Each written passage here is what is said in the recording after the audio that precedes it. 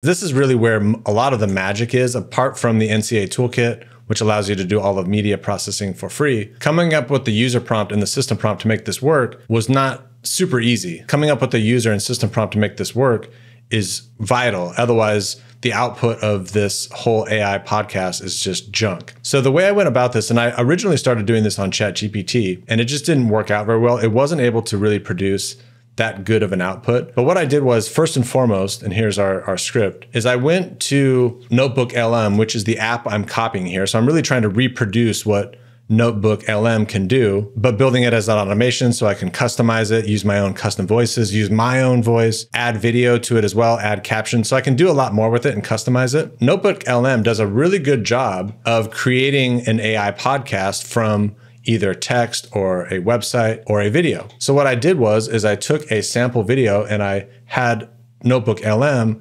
create the podcast, and then I used Descript to break the podcast down into a transcript by person. So even with the free version of Descript, you can upload a video and have it transcribe the podcast by person so that you can then use this to build your own prompt. So I originally did this with ChatGPT. I just couldn't get ChatGPT to give me good output. But then when I jumped to Claude, I basically gave it this prompt. And then I said, hey, I'm building this AI podcast generator. It takes a transcript from a video and it converts it into a conversational AI podcast. And then I gave it some examples. So I gave it my transcript, and then I also gave it the transcription from the NotebookLM output with the person 1 and person 2, and told it to analyze this based off of the original transcript and come up with a user prompt and a system prompt that would be able to replicate the output here. And then not only that, but I did some research with 11 Labs, which is the platform that we're going to use to generate the voices. And then it gave me this information here on how to add pauses and how to add tone and emphasis.